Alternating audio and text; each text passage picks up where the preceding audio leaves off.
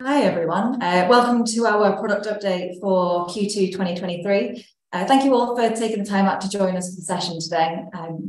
For those of you who haven't met me before, I am Jenna Culshaw, the Product Knowledge Manager here at Access Planet, and today I'll take you through the new features and changes for Q2 in 2023. And we also have a release coming up very soon, so we'll go over the content of that. If you have any questions, please pop them in the chat as we go, and I'll cover those all off at the end. So as I mentioned, agenda-wise, first we'll go over the new functionality and features that we've released in Q2 this year. Then I'll take you through the features that we have upcoming. So some of them is very soon and some of them are a little bit further away. And then finally, we'll wrap up with that Q&A at the end. Okay, so our major update in Q2 was our upgrade from Google's Universal Analytics tool to their new GA4 tool. In our older Universal Analytics integration, things like page hits and user behavior were tracked. So this meant that you could identify when users landed in the basket, when they exited, and events like page scrolling. In our new GA4 integration, there is support for all of that, but there is also support for tracking e-commerce, which means you can monitor revenue and activities like purchases. So that means in your Google Analytics account, you can compare your basket items, look for popularity of those. You can track your purchases, and you can also monitor dropouts throughout your basket. Our GA4 integration is supported in both the new checkout basket and our older shopping basket. And this is a free module. So if you've not yet implemented Google Analytics into your platform, then get in touch with your customer success manager and they can get that enabled with you. Also, this quarter, we've rolled out some quite big performance improvements across the platform. The biggest changes are speed improvements with the platform data grids and the checkout basket being the big focus. There's also been big improvements made with the invoice generator as well. While performance improvements aren't particularly exciting, this has been quite a huge project here and has made a big difference to the general experience of using the platform. So hopefully you've all felt the benefit of that. And then to wrap up our changes, the new things that we've released in Q2, we've made some small usability improvements kind of throughout. Now, while these are quite small, they should make using the platform that little bit nicer to use. These are like quality of life improvements. So first up, when you create a new filter on your data grids, they will no longer have the default name of My Filter. This will stop you accidentally ending up with lots of filters called My Filter, which is just not very useful. So I'll give you a quick show of where that is. So when you're in the platform, if you head over to have a look at any data grid, obviously we've got our filters displayed at the top here. And then if you go to create a new filter, there is no default filter name populated for you. And if you try to save that one, it's going to give you a little information warning message. Cool. Next is that you can now remove columns from your data grid really quickly by just right-clicking on that column and selecting that new remove column option. So I'll just again give you a quick show of that as well. Just cancel out this filter. So while you're in the data grid, if there's any of those columns that you just don't want to include anymore, all you need to do is just right-click on the column and remove it. So this supports you with managing the data that's included in your data grids very, very quickly. And finally, we've introduced a little red triangle at the top right corner of any columns that are performing poorly. It might just be slowing down your data grid. So flagging this to you so that you can evaluate for yourself whether you need that column to stay in or whether you can remove it to improve your data grid's performance. So it's going to load a little bit quicker for you.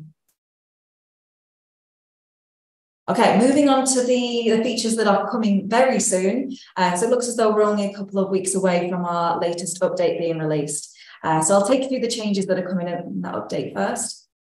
So first of all, we have two checkout updates. The first one is support for account and account group-based price schemes. Job role-based price schemes will be coming later. So if the only feature you're waiting for in order to make the switch over to the new checkout basket is that account and account group price schemes, then following this next release, you should be good to start making that switch over to the new basket. Price schemes are essentially a way of you overriding prices for certain groups of users. So they're a little bit different to discounts, and that discounts is always it's a discount, it's a value that's taken off the amount of the booking, whereas price schemes is more like a fixed, agreed, overridden price for certain customers or certain groups of customers. The second change in checkout is to the payment type drop-down box. So this is displayed when people reach the payment step of the checkout basket.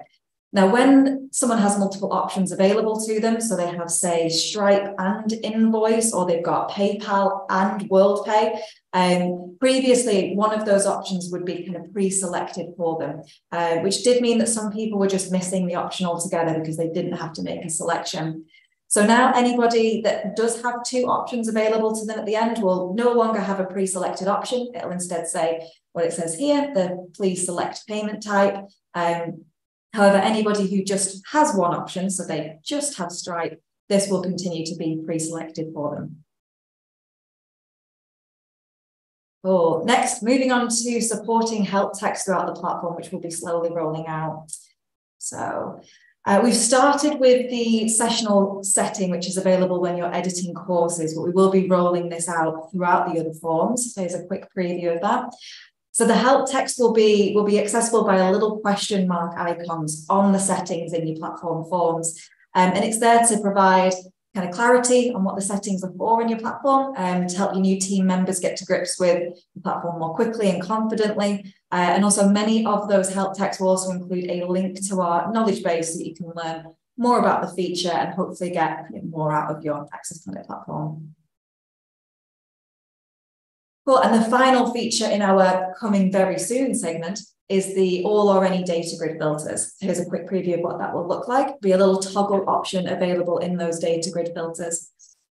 Now, with the new any all toggle option, you'll basically be able to create new filters where instead of all the criteria needing to be met, any of the criteria can be met for that filter to be applied. So I'll put that into perspective, give a few examples. So for example, you'd be able to build a filter on your courses data grid, which shows you all the courses that are either missing a venue or missing a trainer. So you know which of those courses still need either of those things arranging.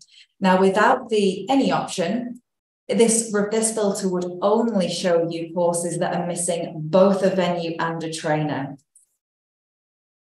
As another example, you'll be able to build a filter that shows you all users that have a job title that either contains manager or director. So that could be useful to build up some nice mailing lists. And just as a quick final example, you'll be able to build up a filter that shows you all of your accounts, all of your customer accounts that either have an active invoice or an active task related to them. Okay, so looking a little bit more longer term. So while these are still coming soon, they're just not quite as soon as the all any filters and the help text. So firstly, we're currently working on quite a big project to support MFA or multi-factor authentication across the login pages in Access Planet. Now, MFA is quickly becoming quite an industry standard to secure logins, protect data, that kind of thing. So once this is available, if you choose to have it turned on, then your users will be prompted to verify their login whenever they log in on a new device and every 120 days from the same device. And this will all be managed with a one-time passcode sent to their email address. The next checkout feature that we're working on is support partial payments or deposits through checkout. So with this feature, you can define per course how much of a deposit is required for the booking up front. Your customers can then choose to pay anything from this deposit value right up to the full price of the basket. And of course, this is a really great feature to encourage more bookings, especially if you have some quite high value courses that can be a bit much for your customers to pay all at once up front. They can then spread that over multiple payments with you. Following that initial booking, they would then make further payments by logging into your platform and making a new payment against their invoice. Also in checkout, we've next got support for Barclays EPDQ, which will be our 6th payment gateway in the basket. Then we have a couple of accessibility improvements coming as well. So the first one is to make the little X icon in checkout, which clears your selected bookers and delegates, available to tab to on a keyboard. So this will mean that keyboard-only users will now be able to use this option. And this is our last high priority accessibility issue within the checkout basket. So we are very, very pleased with that. And our second accessibility change is within the Learner portal. And this is to introduce alternative text or alt text to this image at the top. So this is typically your company logo. And it's used as not only for brand reasons, but it's also used as a link to get back to the homepage in the portal. And it currently doesn't have any alt text on it, which means people that use screen readers to access the internet have no idea what this logo is for. So that's what we'll be doing, is adding in that alt text to that logo. Next, we have a new column coming to the credit notes data grid to show you which invoice or invoices the credit note has been spent on. So that is this new linked invoice column here. And it will also be a dynamic link. So you can click on it and it'll be a shortcut to manage your invoice. So that'll be linked invoice in the credit notes data grid. And then finally, we are working on support for adding custom fields to resources. So this will mean you'll be able to capture custom information about your trainers. So things like what languages they're able to deliver training in, and you'll be able to capture information about your venues. So things like opening hours, and this information can then be reported on, or it can be used to help you select appropriate resources for each of your courses. All right, before I jump into the Q&A, I'll just give you a quick run through any of the upcoming events we've got here. So this is a link to the customer events page where you can take a look at all of our upcoming events. We have a free productivity optimization webinar coming towards the end of August. That's on the 24th. And we also have super user training on the 15th of August, and that'll be £150 per person if you'd like to, if you're interested in that. Also, just a note, the Q3 product update will be on Thursday, the 5th of October, if you want to pop that in your diaries now. Same time, 10 a.m. I'll stick all of these links into the chat now. Hopefully that's worked. Lovely, nice. Okay, right, I'll move into the Q&A. Okay. Oh, good question, Nicholas. So the MFA to start with, the question is, will MFA be available for training administrators? And yes, that is correct, yes. So MFA to start with will be enabled per platform, so it will apply to all users to start. What we're interested in is whether longer term for our kind of subsequent phases for MFA, whether it would be useful to have that on like a role level. So whether it would be useful to have just MFA for just training administrators and maybe trainers. But to start, it will be all users, including those training admins, yeah. Claire, cool. So with the credit notes section, will the related invoice be available in the API? It wouldn't, Claire, but there's not too much of a need for it, because within the API feed, we already have a transactions endpoint where you can look up, basically the transaction is what links that invoice to that credit note. That credit note is recorded as a transaction on the invoice. So that connection's already there then. Hope that makes sense. Oh, Mike, that's a fab question. The question is the tooltip that pops up for sessional courses, will we be able to add custom tooltips to custom fields? That's actually a great question. It's something that we've considered.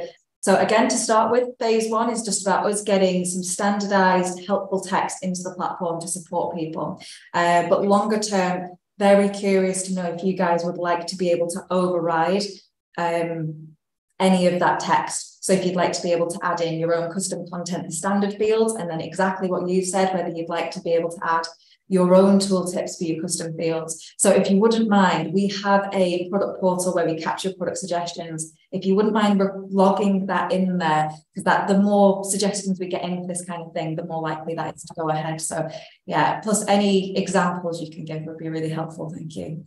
I'm glad you're thinking that.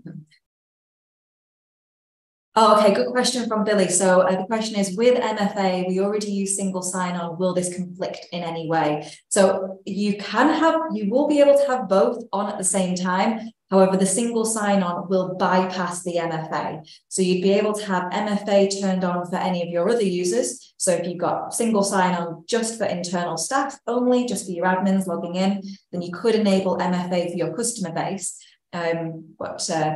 Yeah, so you could use both, but you can't use both on the same user. The single sign-on will skip right past that MFA. Bojan, good question. Can MFA be used only for admin accounts and not for regular users? Not yet. So MFA, once it's enabled, this first phase will it will be for all users to start. We are looking at, in future phases, limiting that down. So when you enable MFA, you'd be able to say, just enable it for admins or just enable it for admins and trainers. But to start, it will just be all users. But it's a very good question. It's something we've thought about. Fabulous.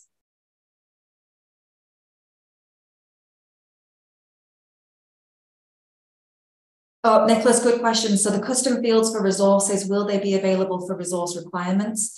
They won't be to start. So one thing that we are looking at doing as well, so slightly separate, but it's related enough for me to talk about it, is we're looking at being able to share custom fields with other modules. So the areas that we're starting with is accounts and core states. So when you create a core state custom field, you'll be able to share that with delegates and placeholders. So you'll then be able to trigger your workflows or including your data grids, those course fields when you're sending things about delegates or about placeholders. And this would be a similar thing, to be honest. So this would be, you create your resource-based custom field, lovely, maybe it's a trainer thing. And then in the resource requirements, we would need to share those fields in order to access it there. But it's a good question, yeah. And then will MFA affect the e-learning direct links? So I might have to double check on this because I'm pretty sure the e-learning direct links don't require login. If they don't require login, then there will be no impact at all. The MFA functionality is being implemented in each of the different login pages. But I will double check that and get back to you.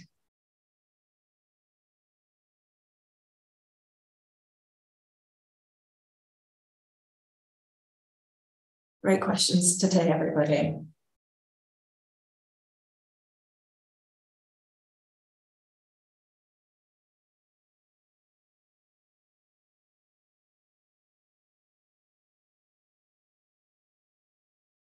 Okay, please pop in the chat if you can think of anything else. Chat, the Q&A, I mean.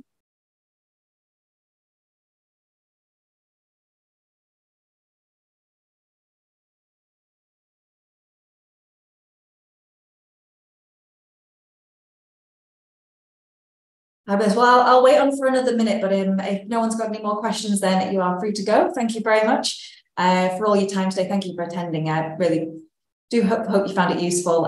If you do have any questions later about anything that we talked about today, whether it's the recently released features or anything that's still to come, please get in touch with a member of the team here, and I hope you have a lovely rest of your day. Cool, Nicholas, sorry, final question. Will custom fields be available for resource requirements? So that's not yet, no, we are very keen to keep expanding our custom fields offering. So it's slowly growing, and that sharing custom fields and resource-based custom fields are the next things that we've got coming. If you could please pop a suggestion in for it, that would be great. And like I mentioned before, any examples, how you would use this are really handy for us to make sure that we're going to be developing the things in the right way. Yeah, that'd be fab. Thank you.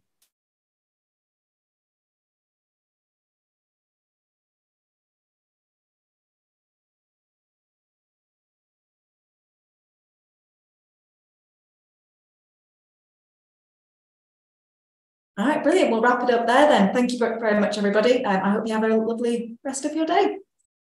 Bye.